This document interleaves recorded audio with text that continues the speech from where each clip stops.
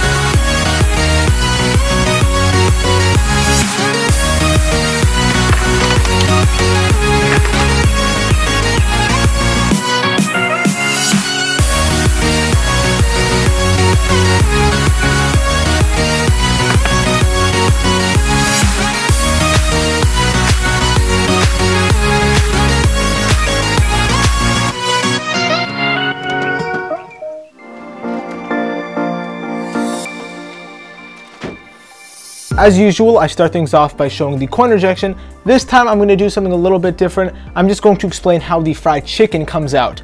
Alright, so in this machine, when you put in a €2 coin in the coin slot, which is right here, it breaks a light sensor, which tells an intelligence brick, which is like the brain of the machine, to move a motor, which rotates this. For now, I just need you to focus on this gray and brown piece, as well as the €2 coin.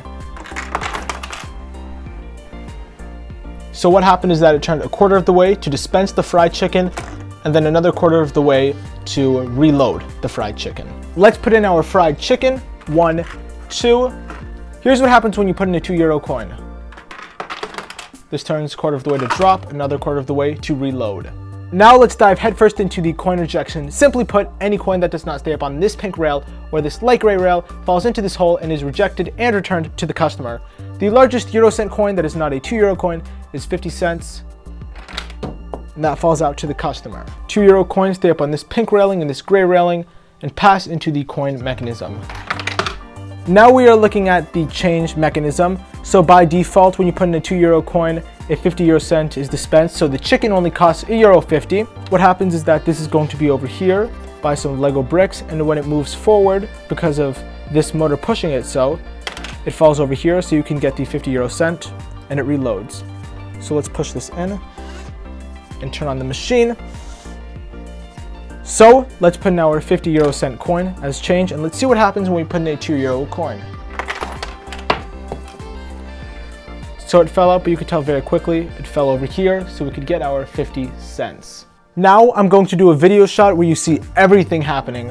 First of all, coins less than 2 cents are rejected and fall out. That'll also be the change that's over here. Anyways, you put in a €2 coin, it rides through, breaks a laser, goes to the intelligence brick, which is like a brain, moves one motor, specifically this one first, which dispenses the change, and then moves a second motor, which dispenses this, and turns it once again to reload. That's a mouthful. Hopefully, you're better at learning visually. Wow, okay, a lot just happened. We got our 50-cent coin, so the chicken only cost €1.50. And we have got our Kentucky Fried Chicken. Now just eat to your heart's content.